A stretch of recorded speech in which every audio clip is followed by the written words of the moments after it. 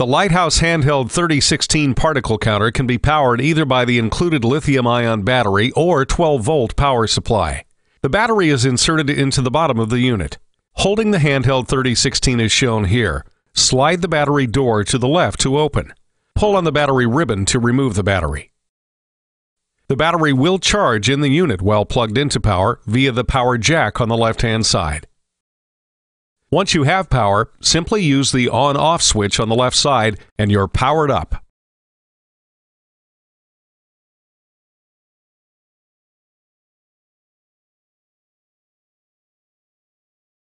To ensure you are taking the proper particle samples to meet your requirements, we will walk through the basic setup of a sample recipe. Start by touching the Config button on the home screen.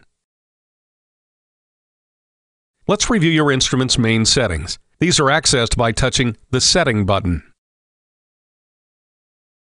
This particle counter has 4 modes. The 4 modes are explained in another more advanced tutorial, and their functions can be found in the manual that came with your instrument. For the purposes of this tutorial, we will use Auto mode. Select this mode by touching the Auto button on the left side of the screen. The Format buttons on the right determine how the particle counter will display your particle count data. For this tutorial, we will use the most common settings. Select the Cumulative button. Choose Normalized button, and then select either cubic feet or cubic meters, depending on your needs.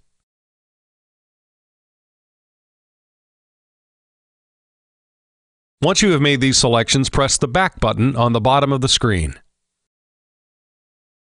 Next, touch the Sample button, and you are brought to the sample configuration screen. Here you can set the current sample configuration. The instrument allows you to set up an automated sample. This will give you the option to have an initial startup delay, to run multiple samples with a fixed hold time between samples, and of course, you can set your sample size based on time or volume, depending on your needs. Starting at the top of the menu, the Cycles button will tell the particle counter how many samples or cycles to take before stopping. To change the value, touch the button labeled Cycles, then use the numeric keypad to the right to enter the desired number of samples.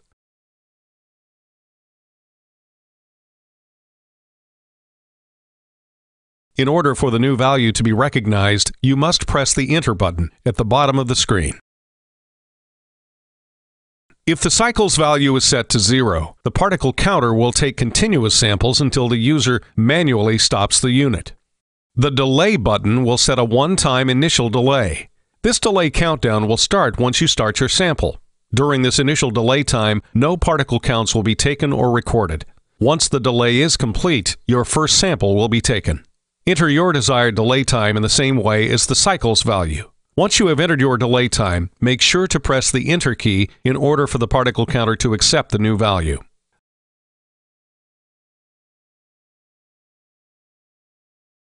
The Hold button will set a separate time value that will determine how long the particle counter waits in between cycles when you are running multiple cycles.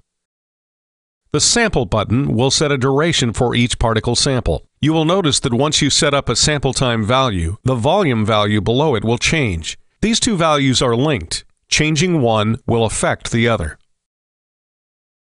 Your particle counter will calculate volume in cubic feet, cubic meters, and in liters. These values are the display values, and you do not need to press Enter when selecting your units. Once all the values in the boxes next to the parameter buttons are set, touch the Main button on the bottom left to return to the home screen. This sample configuration will now stay in memory, and when you touch the Start button in the lower left, it will run the sample configuration you just set. To make it quick and easy to see the instrument's current settings, they are displayed on the right side of the screen in the gray boxes. You are now ready to start the first sample by simply touching the Start button.